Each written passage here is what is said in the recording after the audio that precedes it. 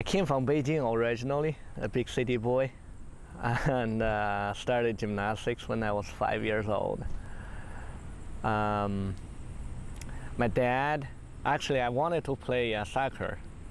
I want to be a soccer player, but my dad did not want me to because he was a soccer player himself.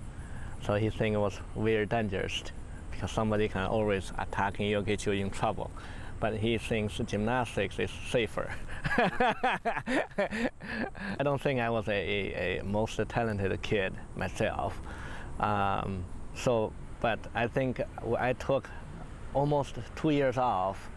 So I really started gymnastics when my listening skill was better, when I was 7. And he put me back to gymnastics class.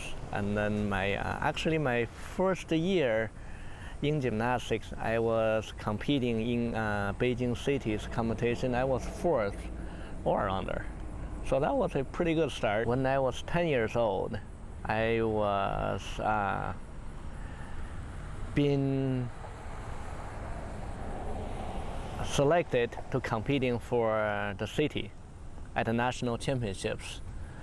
I believe that was in Hangzhou, south of China, that I took 1st place as an all-rounder.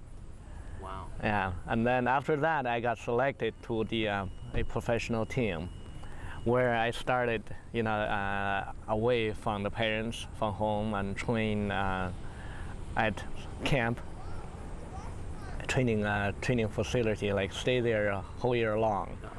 Actually, I loved it. Even though I was 10 years old, I think it was not easy. It was a very hard training, lots of disciplines.